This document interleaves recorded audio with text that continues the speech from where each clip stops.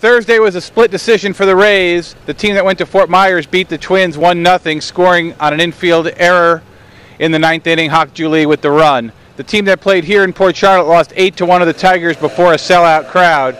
The most interesting development of the day was the injury sustained by Rays pitcher David Price. He wasn't hurt seriously, but he had to leave the game after toweling himself off too hard in the dugout.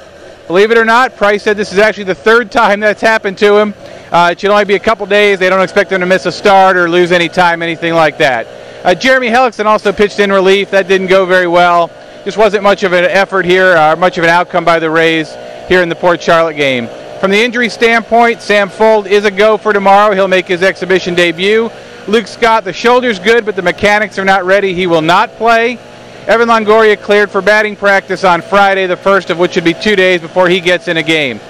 Brandon Gomes, Kyle Farnsworth, and Matt Moore all through batting practice today. They're all now set to make their exhibition debuts starting next week. Sunday for Gomes, Monday for Farnsworth, Tuesday for Moore.